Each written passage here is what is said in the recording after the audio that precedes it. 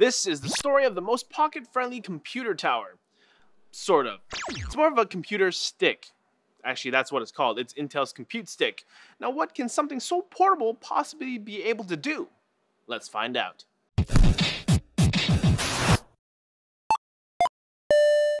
Intel sent over their engineering sample of the compute stick. In this package, you'll find the compute stick itself, an HDMI extension cable, power brick, micro USB cable, a few different adapters for the wall wart, and a quick start guide. Now, I would imagine that the retail version would pretty much be exactly like this, minus the brown box that says engineering sample. So just keep that in mind. At first glance, it's really hard to believe that there's an actual computer crammed inside of this housing. The external dimensions of the compute stick are 4 inches by 1.5 inches by half an inch thick. On the business end of the stick, you'll find the HDMI 1.4a connector. On the glossy top, you'll find some ventilation for the small fan that's crammed in there, an LED, and we also find a security notch that's basically kind of like a lanyard hole. How awesome is that? This thing is actually so light and portable you can actually put it on a lanyard. Anyways, moving along. On one side, we have a USB port, a micro USB power in port, some more ventilation, and the power button. And on the opposite side, we find more ventilation and a micro SD slot. On the technical side of things, the compute stick comes with the Intel Atom Z3735F quad-core processor, Intel HD graphics, 2 gigs of RAM, 32 gigs of eMMC flash storage, Bluetooth 4.0 wireless B, G, and N connectivity. All of this, plus it comes with a full version of Windows 8.1 installed. What is the Intel compute stick meant for?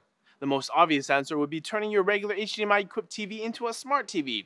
Now, I've talked about media hubs that turn your regular TVs into smart TVs before that also had Android and XBMC or Kodi or even Windows installed on them, but none of them came in this small of a form factor. On to what one can do with it.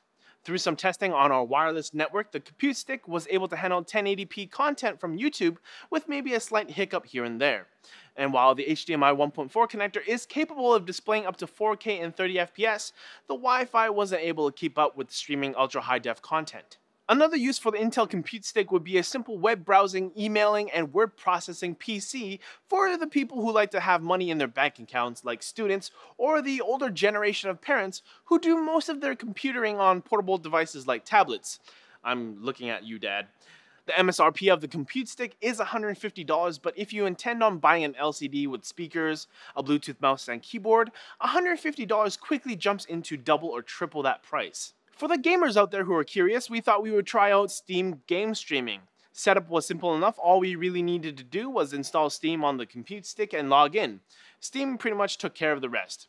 I tested out 4 games. First up was Assault Android Cactus. It's a dual joystick arcade style shooter. It wasn't a very graphically intense game, so the compute stick didn't have much trouble in that department. However, having the single band wireless end connection, I did start to notice that from time to time that the game would stutter just a little bit. Next, I tried Mercenary Kings, which is the 2D Metal Slug style action game. Mercenary Kings was perhaps the best game to run on the compute stick, as I didn't notice any problems with it. Next up was CSGO. While the game is a bit more graphic intensive than Mercenary Kings, the compute stick did hold its own. But again, having single band Wi-Fi really gave the overall experience playing CSGO not so fun. Finally, I tried to stream Battlefield 4. I couldn't get this to work. I'm not sure whether it was an issue with Steam streaming or our network or the fact that the game had to be launched through Origin and then through an internet browser. It just would not cooperate. Perhaps this was just a sign not to try and play Battlefield on a dongle that costs $150. Alright, conclusion time. Now at first it might seem that such a small form factor is a godsend, but you do have to acknowledge some of the downfalls. There's no Ethernet port, and there's only one USB port. An extra USB port would have been really nice for those wanting to get this as a word processing / emailing machine, so that you have a whole range of actual wired keyboards and mice to choose from. But you can always just hook up a USB hub to plug in as many things as you want. In fact, that's actually what I did to play games after realizing that a Bluetooth keyboard just wasn't cutting it. But then again, you might end up with more clutter, and I don't think Intel wanted you to use the stick in this way. Speaking of games though, streaming games from Steam would have definitely benefited from dual band wireless hardware, but simpler games didn't really suffer from slow network issues. Using the compute stick as a media consumption device is definitely where it shines in terms of 1080p or lower content.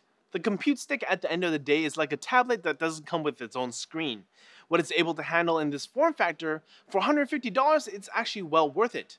It even comes with a full version of Windows. I mean, if you really think about it, the price of Windows 8.1 alone is about $120. So for an extra $30, you pretty much get a super portable and compact computer tower. Well, kind of. And if Windows isn't your thing, the compute stick is also available in a Ubuntu flavor. What did you think of the computer stick? Is it a perfect space-saving solution for the average computer user? Is the price fair? Leave a comment down below. We want to hear what you think. As always, thank you so much for watching. Don't forget to like and subscribe for more content like this from NCIX. We'll see you later.